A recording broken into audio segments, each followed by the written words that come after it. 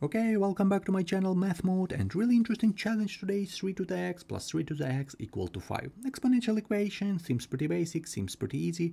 However, many people are going to get this problem incorrect, so in this video I'm going to fully explain you how we're going to solve it correctly and step by step. 3 to the x equal to 5, so let's rewrite this question right here. So we have 3 to the x plus 3 to the x equal to 5. Okay, so how can you find our x from this question? First of all, I want to show you a really great trick which simplifies us a lot this question. Let's take this 3 and let's factor this 3 outside these parentheses. So we have 3 to the power x. If we factor it inside parentheses, we have 1. So from this we have 1, and we have plus 3 to the x equal to, if we factor 3 to the x, we have 1, obviously, so equal to 5. If you don't understand this step, just take a look closer. So right here, if we have 3 to the x plus 3 to the x, we add absolutely the same expression. So for example, this is our a, and this is our a, so absolutely the same expression. So if we add a plus a, we have 2a. So as a result, we can easily write this 3 to the x plus 3 to the x as 2 times 3 to the x, yeah? So, and we have absolutely the same expression right here. So we have 3 to the x times 1 plus 1 equal to 2. So we have 2 times 3 to the power x equal to 5. So this is our first step, which simplifies us a lot. What we're going to do next? Take a look closely what we're going to do next. Let's divide both sides by 2, because right here we have x and right here we have our constant. So let's bring this constant from left to right. So for this, let's divide both sides by 2. Okay, if we divide both sides by 2, what we have? We have 3 to the x, yeah, 3 to the x, because from here we can easily cancel this. If we have 2 and 2 right here, so we cancel 2 from here, 2 from here, so 3 to the x equal to 5 over 2. So 3 to the x equal to 5 half, yeah, so 3 to the power x equal to 5 half. Okay, this equation, how can we solve it? Of course, according to log, we can easily solve this. Let's take log on both sides, yeah.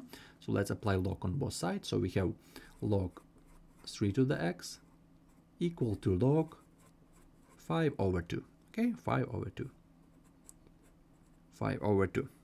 Okay, right now the main log property, x jumps right here because this is the most popular log property. So we have x. But let's write this right here because a much bigger space. So from here, yeah. So x log 3. So x log 3 equal to log 5 half. Yeah, log 5 half. Okay, let's separate this. Okay, log x log 3 equal to x log 5 half. What we're going to do next? Of course, log 5 half, we can easily write it as a subtraction, okay? Because right here we have a division, so according to log property, we can easily write it as log 5 minus log 2, okay? So we have x log 3 equal to log 5 minus log 2. Log 5 minus log 2 minus log 2. Okay, right now the final step, let's divide both sides by log 3. Because right here we have log 3, we have only our x, we need to have only our x.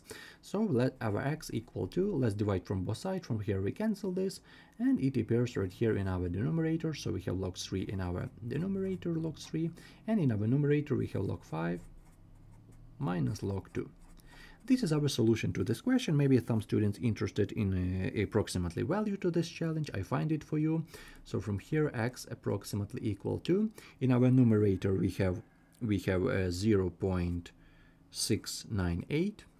In our denominator we have log 3 equal to 0.477. So x approximately equal to 0.834.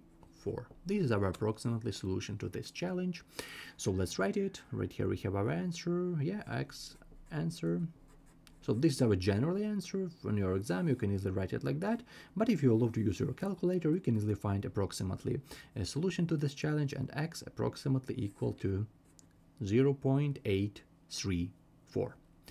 Okay, I hope you understand this explanation, I hope you understand this challenge, and I wish you all the best. See you in the next videos. If this video is helpful in any way, don't forget to like and subscribe, and that definitely help me out now.